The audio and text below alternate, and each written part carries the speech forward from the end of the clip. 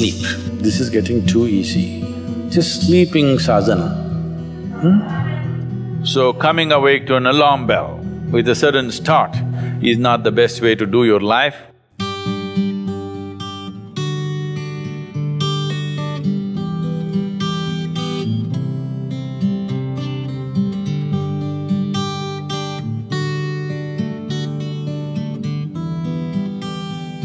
How many of you find that one day morning when you get up without any reason, you're just feeling ugly for no reason?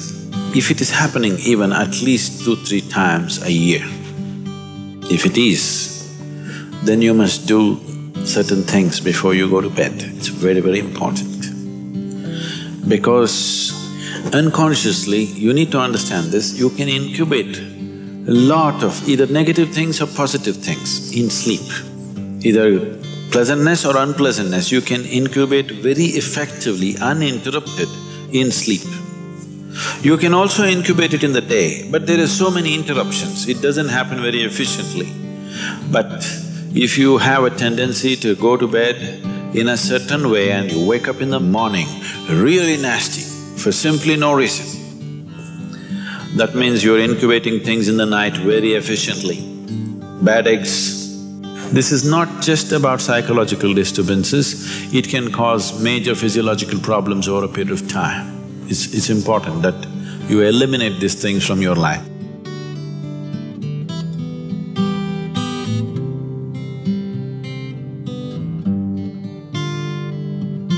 So, before you go to bed in the night, there are certain things that you need to take care of. It's best if you're eating meat and other kinds of meals, you eat at least 3 to 4 hours before you go to bed. The digestion is over. Before going to bed, drink a certain amount of water and go to bed. You will see it gets taken care of just like this.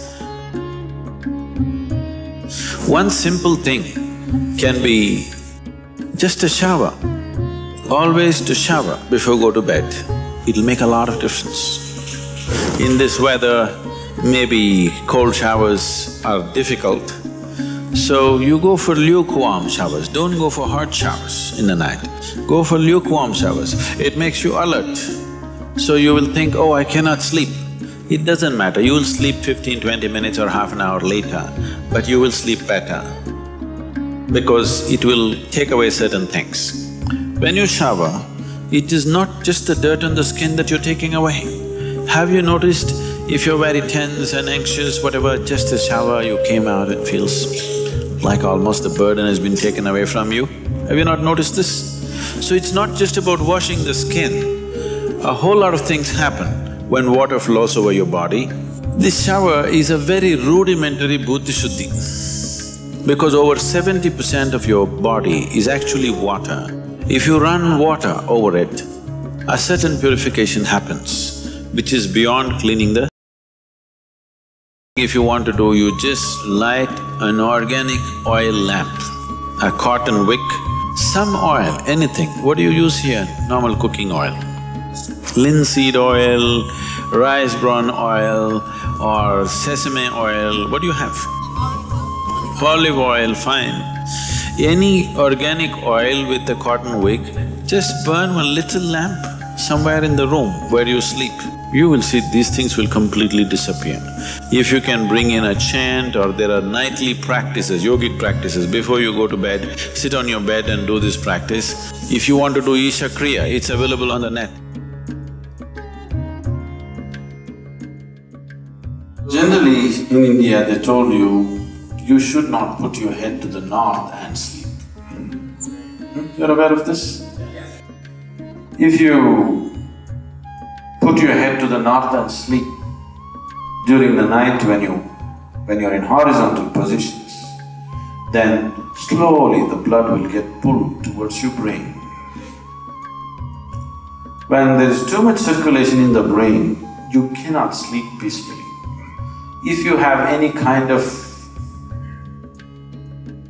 inherently weak aspects in your brain, or if you're of old age, you could die in your sleep.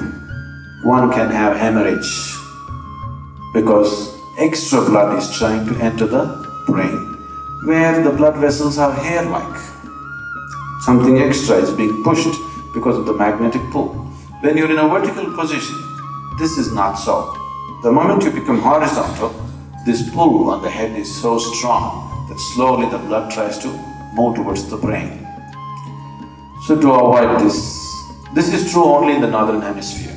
If you go to Australia, you should not put your head to the south. If you're in India, you should not put your head to the north. You can put it any other way, it's okay. Keep this in your mind, that you are truly a mortal, okay? Not in words, really, you could fall dead right now. You may be young, you may be old, it doesn't matter, you can fall dead right now. Yes or no? Before you go to bed, sit on your bed and think this is your deathbed. You have just 1 more minute to live. Just look back and see, what you have done today, is it worthwhile? Just do this one simple exercise. And you don't know when it really happens, whether you'll be sitting on your deathbed or lying in a hospital, all kinds of things sticking into you. Who knows how it'll happen, but enjoy this every day, that you will sit on your deathbed, look back and see, today, the way I've handled these 24 hours, is it worthwhile? Because now I'm dying. If you do life, believe me. So every day in the night, all of you should do this before you go to bed. Last 3 minutes, everything that you have gathered, the body, the content of the mind, things, don't ignore small things, the small things are big things. I've seen how people are carrying their own private pillow, you know, because it's very important. So, your pillow, your footwear, if you have relationships, everything that you have gathered, keep it aside, sleep. If you sleep in that condition, you will wake up with much more light, with much more energy, with much more possibilities than you have imagined possible. Just sleep as life, not as a man, not as a woman, not as this and that. Keep everything down, simply. See, this is getting too easy. Just sleeping sadhana. At least this you must do.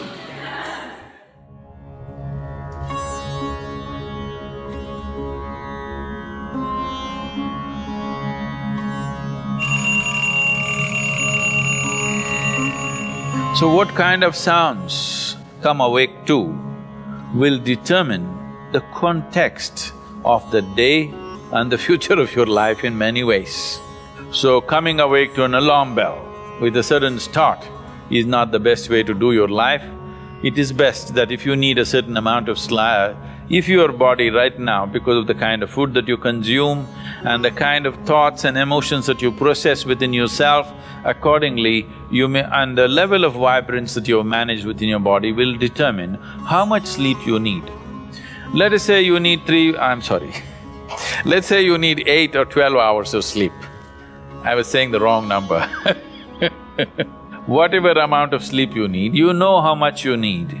So you go to bed early enough so that you come awake naturally. If you're coming awake naturally, and suppose you have a doubt whether you will come awake or not, if you have a certain chant, if you've identified one of the Vairagya chants, you can use it.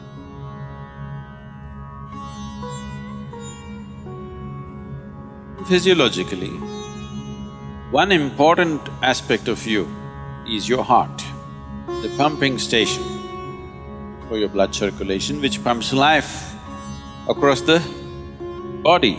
If this one thing doesn't happen, nothing happens. This starts from left side. So we told you, in India they have told you, when you wake up, you must roll to your right side and get up. Have they?